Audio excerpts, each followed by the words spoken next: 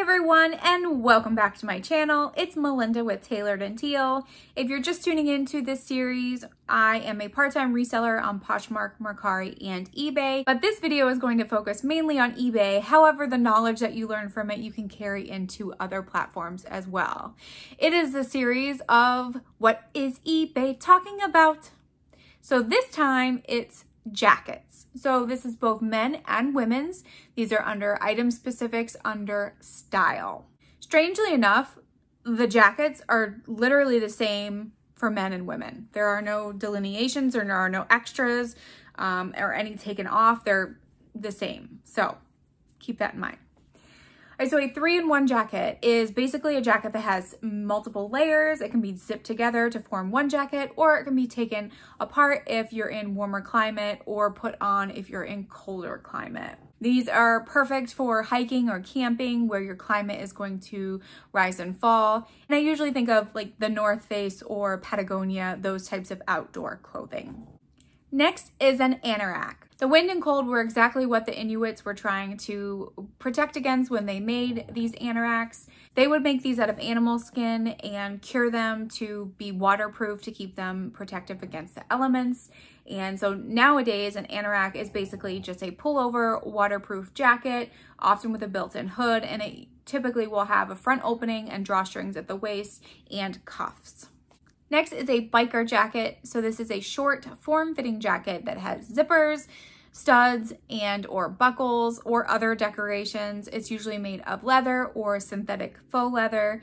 And I always think of like bad boys or biker gangs when I think of a biker jacket.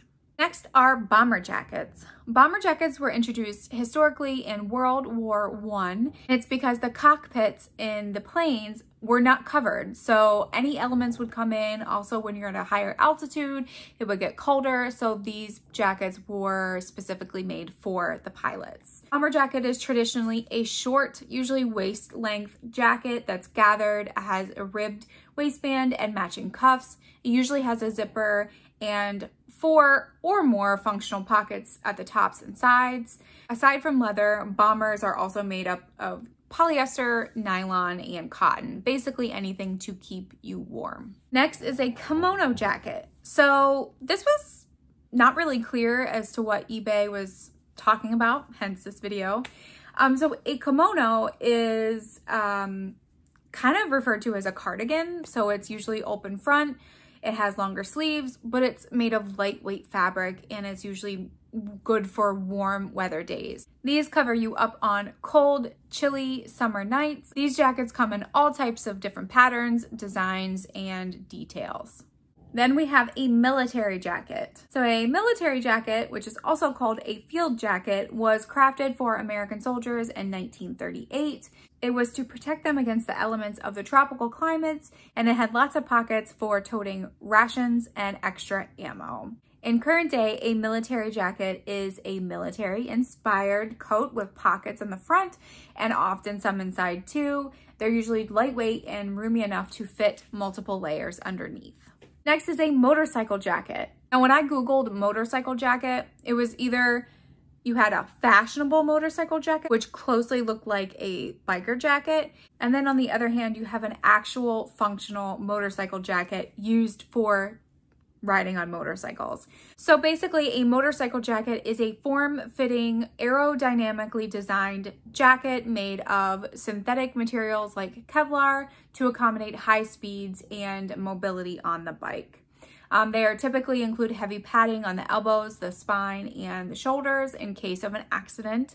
A shorter jacket, usually with a zipper in front for easy on and off. Next up is an overcoat. So an overcoat is simply a heavy coat that you put over your clothing, which is kind of what all jackets are, but they're much heavier. And they originally were made to go over men's suit jackets and blazers. It usually reaches anywhere between above the knee down to the ankle, and overcoats are most commonly used in the winter to keep you warm. Next up is a parka, which is very similar to an anorak. A parka is a large and long windproof jacket with a hood designed to be worn in cold weather. The difference between a parka and an anorak is that an anorak is typically waterproof, hooded pullover jacket, where a parka is a long weatherproof jacket with a fur-lined hood. Most importantly, a parka is typically longer than an anorak. And some anoraks have drawstrings at the waist or the cuffs, and parkas do not have those details. Then we have a pea coat. A pea coat is a double-breasted coat with oversized lapels and a collar that stands up against the neck to protect the wearer from the elements. It's typically made of wool, but can also be made of other synthetic materials, can also be hooded. It was originally worn by sailors and can be mentioned in American newspapers as early as 1720s. So they've been around for quite a while. Next is a puffer jacket. A puffer jacket is filled with down, so duck feathers, or other synthetic materials. Puffer jackets are excellent insulators, which means that they work hard to retain your heat and regulate your body warmth, no matter what the outside temperature is. Puffer jackets are typically lightweight, which makes them easy to wear, easy to store, and easy to pack. Next is a quilted jacket. Quilting refers to any run of any type of stitching, either decoratively or just in a straight run that combines at least 2 layers of clothing. Often you will find a third padded layer that is interlocking between the fabric, which provides the popular 3-dimension of a diamond quilted jacket. This can be interchangeable with a puffer jacket if the quilted pattern has insulation materials within the layers. Next is a raincoat. So a raincoat is a waterproof or water resistant coat. You wear it when the weather is crappy and rainy, and it's usually longer in length to keep the entire body dry. It typically has a hood to protect you from the elements as well. Modern raincoats are construction from waterproof fabrics such as Gore-Tex and Tyvek and coated nylons. Then we have a trench coat. Trench coats were designed specifically to improve the soldiers' fortunes. It was waterproof, but had the ability to keep them warm without adding too much bulk so that they could move quickly. And it also made them better camouflage because they were typically made in a tan color.